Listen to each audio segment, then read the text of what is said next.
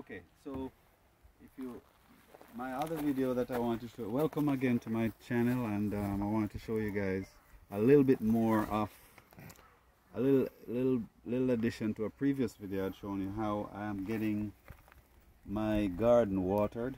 And again, I have a solar panel on this roof of this shed, coming down to a pressure pump here with a charge controller and a battery that runs the pump.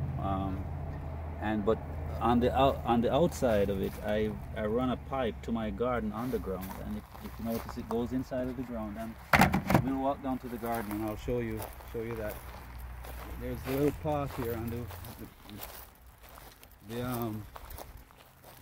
the system runs underground to my garden, and the garden is a work in progress. Coming along. This is the first year we're doing it, and here's where the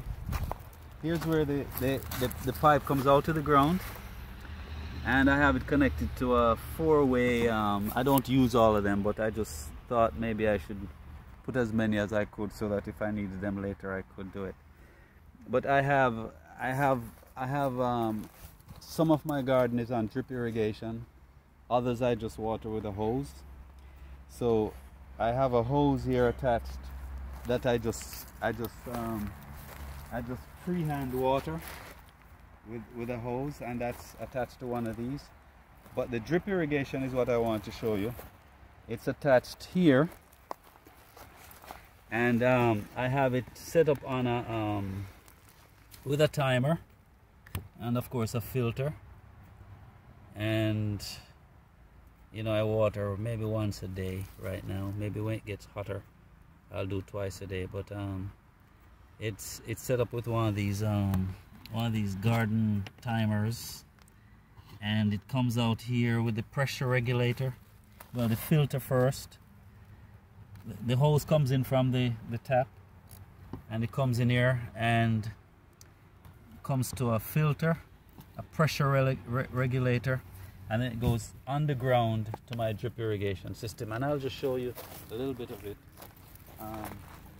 Here are the drip lines coming up out of the ground, running down in my garden bed, and with the these are, I think, are 6 inches apart, and the drip emitters watering my, I think these are beets, or they could be Swiss chard. Somebody planted them and they weren't sure what they planted. So, and there are my cucumbers over there. But yeah, I have several beds set up. Real quick time. And here's a bed I'm going to plant tomorrow, and you can see the drip lines here. Don't take a picture. And here are some tomatoes I have. These also have drip lines running down. These are tomatoes with garlic as a companion crop with them. But yeah, on this, so that's the drip irrigation, and that pump that we just saw earlier keeps the pressure on these lines and waters my garden. Just show you a little bit more of the garden. Just one little section I want to show you is these are some great looking lettuce that I freehand water these from that same system, and Swiss chard, spinach over there, and these are some, I'm not sure what these are. I think they're called dasheen. They're a West Indian type plant that has a tuber, and I think the leaves are edible, and also the tuber in the ground are edible.